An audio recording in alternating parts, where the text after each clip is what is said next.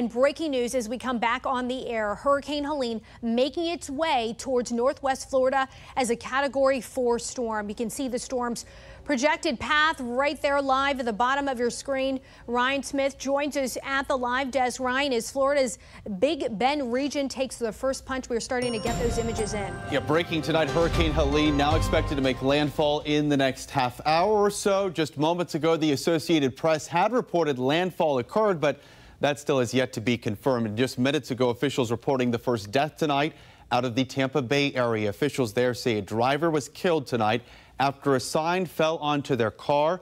Of course, you see, these are some of the reasons why. Life-threatening storm surges and dangerous flooding impacting that entire area. Let's go to brand new video here just released out of Lee County, Florida, south of there. Marine deputies launching their first rescue boats and water rescues of the night. This happening in Fort Myers Beach.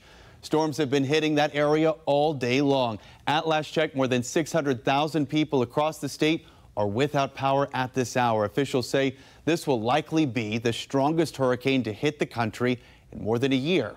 The Carolinas and Georgia also warning people there to prepare for the worst. Tornado watches and warnings are in effect right now for more than 8 million people across that entire region. And we will continue to track Hurricane Helene's path as it violently crawls across Florida. You can follow along on air and online at thenationaldesk.com.